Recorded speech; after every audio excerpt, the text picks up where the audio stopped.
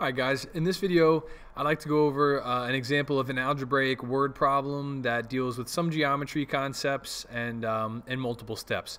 So the problem states that, or it gives us information. It says that the triangle is an equilateral triangle, meaning that all of the sides are exactly the same. And it tells us that the hexagon is a regular hexagon. And regular is a word used in geometry to describe that all the sides are the same also. And sometimes these lines are drawn to indicate that the sides are the same. The next thing says that the perimeter of the triangle is equal to the perimeter of the square. So this is really where we're going to start off at. I'm going to try to do this one in blue so we can stay color coordinated as we go throughout. So when dealing with problems like this, I think starting with words as your equation is really helpful. So I'm just going to try to abbreviate as best I can and say perimeter of triangle equals perimeter of square. And the way that perimeter is found is by adding up all the sides. So I'm going to demonstrate one method for the triangle and show you a different method for the square. But one thing that we could do is we could add up all of these four sides for the perimeter of the triangle. We could say x plus 4 plus x plus 4 plus x plus 4. And now we can combine like terms. We have 3 x's and 1, 2, 3 4's for a total of 12. So this expression that we came up with isn't going to give us an answer. It's going to it's the expression that would be used to find the perimeter of the triangle. So now we're going to use a little bit different strategy to find the perimeter of the square. The concept is the same. We still have to add up all four sides. And the side that we know is that it's x plus 2. So I'm going to only write it once. But because there's four sides, adding repetitively is the same as multiplying. So I'm going to distribute this. I'm going to say there are 4 sides of x plus 2. Or in other words, we have 4x plus 8. And the clue tells us that the perimeter of the triangle is equal to, so we have this is equal to this. Now, the reason we're doing this in the first place is that we've got 3 things that we need to find. We have to find x, we have to find a, and we have to find b. By solving these, or by finding these 2 expressions, we can begin solving for x, which would be our first clue. When you have 2 variables on both sides, or a variable on both sides, it's smart to get rid of the variable first. So now we have 12 equals 4x minus 3x is x plus 8. And then we'll subtract 8 from both sides. And we found that x equals 4, our first clue. Let's see if I can minimize this a little bit. It's a poorly drawn one there. And we'll move this over. We're going to need some more space. But we found our first clue. We can put a check mark in our box. We found, based on the information given, we found what x is. So now we're going to take the next one, maybe a different color here. Let's start with green this time. And we know that the perimeter of the hexagon is 12 times the value of x. So let's start with words again. Perimeter of the hexagon, I'll draw my best mini hexagon, is equal to 12 times x. But we just found what x is. X is no longer a mystery. X is 4. So 12 times 4 is 48.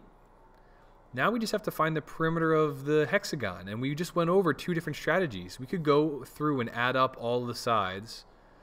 1/2 a plus 1/2, 1/2 a plus 1/2, and repeat this process all the way around. But as you can imagine, this gets kind of time consuming, and I hope you can kind of see the advantage of distributive property.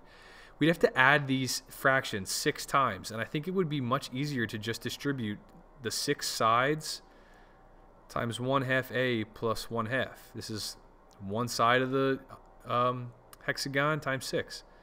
When we distribute, we get 6/2, or 3a, and 1/2 of 6 is another 3. But now we've got another equation that we can solve hopefully pretty quickly. Minus 3 on both sides. Now we have 3a equals 45. and we're going to divide both sides by 3, and this tells us that a is 15. So I'm going to do a better job. Last time I didn't really circle my x value. I'm going to do that. So yeah, a is 15, x is 4. We found the second clue. And just a side bit of advice would be that when dealing with these word problems, try not to get overwhelmed by all the components of it. The best thing about math is that you just take it one step at a time and you end up arriving at an answer. So we're going to try the same thing for part 3. I'll this one in pink. This one says that the area of the rectangle is the same as the area of the square. So I'm going to do the same thing with words. Area rectangle equals area of the square. So to find the area, we multiply the base times the height, or length times the width, or side times the side. But in here we didn't know what x was. But now we found that x is 4. So this is no longer a mystery. This side is 4 plus 2. And this side is 4 plus 2. So we're going to do 6 times 6. We know the area of this square is 36. And the area of the rectangle is side times side also. We don't know what a and b is initially, but based on the clue from the previous problem, we found that a is 15. So we're going to do 15 minus 6 to let us know that this side length is worth 9. But we still don't know what b is. So what we're going to have to do for the area of the rectangle is multiply the side 9 times the side b plus 6. And this equals the same area as this one, which is 36. We'll now distribute the 2. So you get 9 times b is 9b plus 9 times 6 is 54. And this equals 36. We would then subtract the constant, 54. You get 9b equals negative 18. Now, we didn't have to distribute here. That might be something for another video. We could have divided both sides by 9 first, but some people feel comfortable with distribution, so I'm going to show it this way. And we'll finally divide by 9. 9 divided by 9 would be 1b, or just b. Divide this side by 9. Negative 18 divided by 9 is negative 2. And we found all 3 clues. And we should go back and check, but I'm just going to do a mini check right here. I know that the area of this was supposed to be 36. I know for certain that this side was 15, so 15 minus 6, which gave us 9. But if I plugged in negative 2, because this seems sort of like a fishy answer, like why is negative? If you plugged in negative 2 plus 6 here, you'd get 4. And I know that 4 times this 9 would give you an area of 36. So we did everything properly. The best advice I would give you in this is to try to take it one step at a time. Try not to get overwhelmed, and start your equations with some words and then begin filling in the numbers afterwards. So I hope this video helped, and best of luck.